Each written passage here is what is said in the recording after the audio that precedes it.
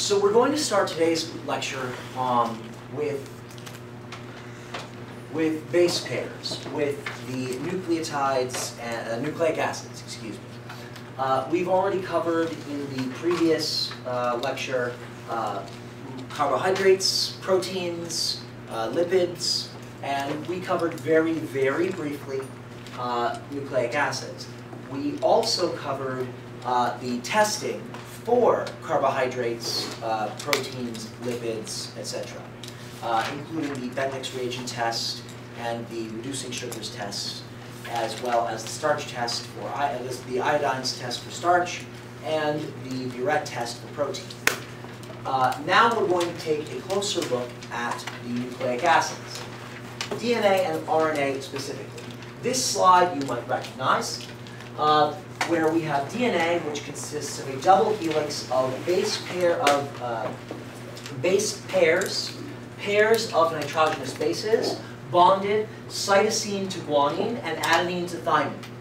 We also have RNA, which exists as a single-stranded polynucleotide, which just has the sequence of variable sequence consisting of cytosine, guanine, adenine, and uracil.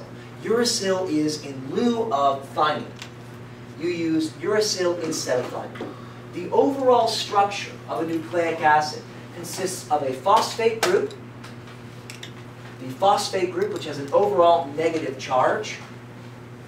Your ribose, this is a deoxyribose sugar right here, because there is a lack of an oxygen right there. So this is a deoxyribose pentose sugar.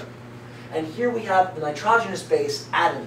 You do not need to memorize the individual structures of amino acids, of nucleic acid nitrogenous bases, but this one is adenine.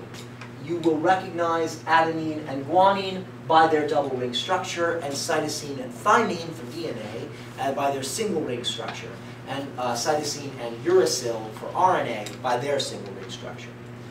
Now, pentose sugars, if you can spot the difference, deoxyribose does not have an oxygen. Ribose has an oxygen here. On the 2' carbon, there is an oxygen, hydrogen,